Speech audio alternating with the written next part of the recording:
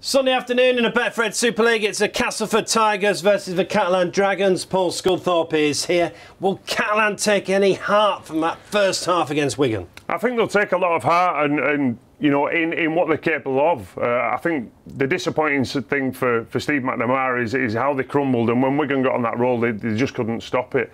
And it's going to be a tough ask this week, obviously coming up against Castleford, who themselves, you know, really do come out of the blocks that first half.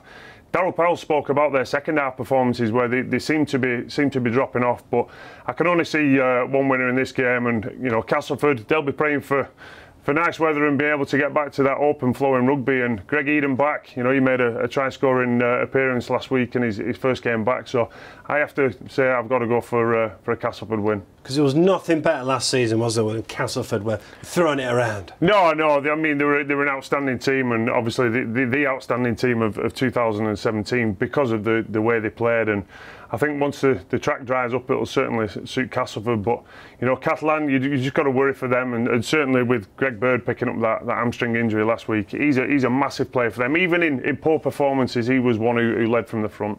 OK, well, we all want better weather, but Castleford especially want it. But Scully's still going for the home win on Sunday against the Catalan Dragons.